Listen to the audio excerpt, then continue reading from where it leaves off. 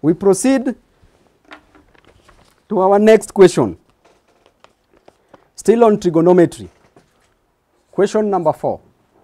We are told to solve the equation 4 sine x equals to 5 minus 4 cos squared x.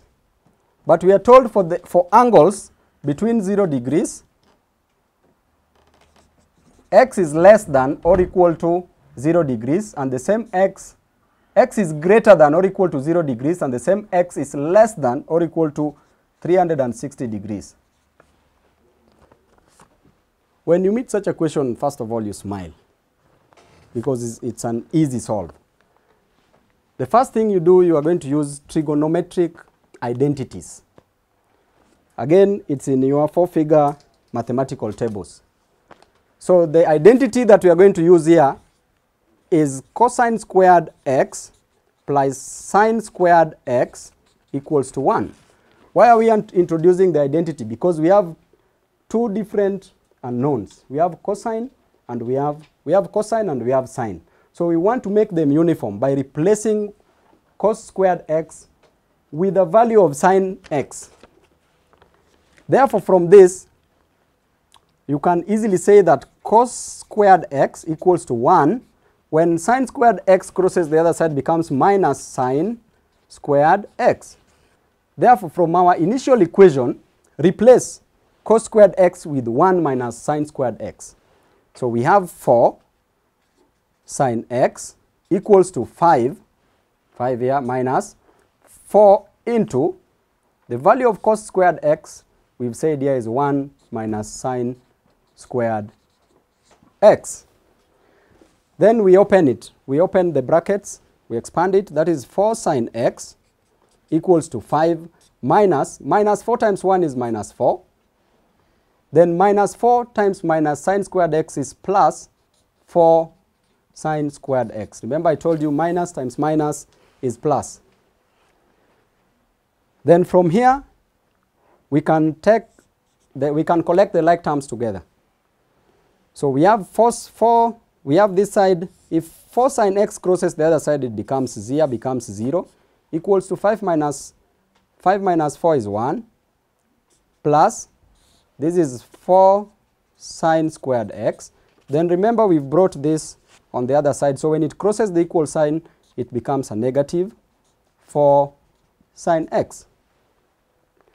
So when we rearrange this mathematically just to make it look neat, you say 4 sine squared x minus 4 sine x plus 1 equals to 0.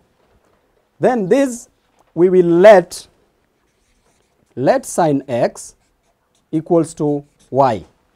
We want to further simplify this. Therefore, 4 times sine squared x is sine x times sine x. When you multiply sine x is y, you replace with y, times again sine x, which is y, minus 4 sine x, which is y, plus 1 equals to 0. This gives us 4, y times y is y squared, minus 4 times y is 4y, plus 1 equals to 0. Now, this is a quadratic equation. We just factorize this. So look for two numbers again. When you multiply them, gives you 4 times 1, which is 4. When you multiply the two numbers, let's say a times b gives you 4. And when you add them, gives you negative 4. So the two numbers here are negative 2 and negative 2. Therefore, when you expand this, when you factorize this, becomes 4y squared minus 2y plus 1 equals to 0. Then we collect the like terms. What is common here is 2y.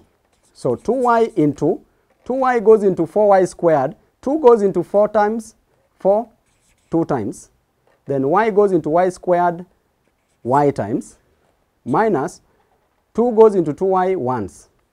Close the bracket. What is common here is 1, minus 1. So you put minus 1 goes into minus 2y, 2y times. Then minus 1 goes into plus 1 minus 1 equals to 0. So we have this and this being common. So we collect them together, 2y minus 1. And again take this. When they are common, you only pick 1. 2y minus 1. Then again you take 2y here. Then with this minus 1, you equate to 0. So in our case, 2y minus 1 equals to 0. And again 2y minus 1 equals to 0. So it's the same. So therefore 2y minus 1 equals to 0. From here, you say 2y equals to, when 1 crosses the other side becomes 1. Therefore y equals to a half. You divide everything by 2 by 2. So y is equal to a half. Remember, we said sine x to be equal to y. Therefore, at sine x, you replace it with a half. So you write sine x equals to a half.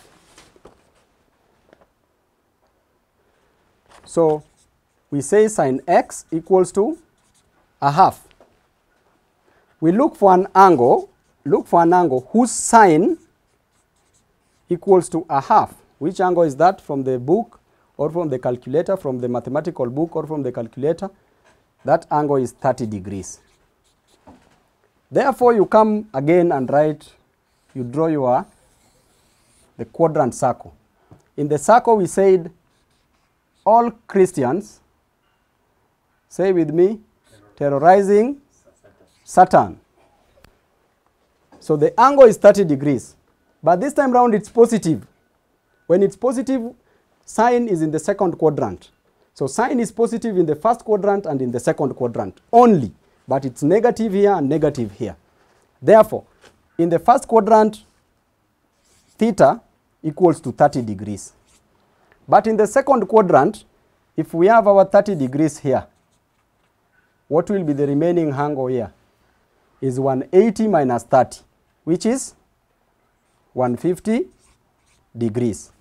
Then suppose we want to make one full rotation. We add 360 here. You'll get 390. And then add 360 here. You'll get 510. You'll get 510. But remember, we were told to give our answer that theta is greater than or equal to 0 and is less than or equal to 360 degrees. Therefore, we restrict our answer to be within these limits. So 390 is out of the limit and 510 is out of the limit. So our theta equals to 30 degrees and our theta equals to 150 degrees. As easy as this. Our next question is on surds. We are told that's question number 5. Huh? Question 5. We are told to simplify 1 plus root 3 into 1 minus root 3. This is surds.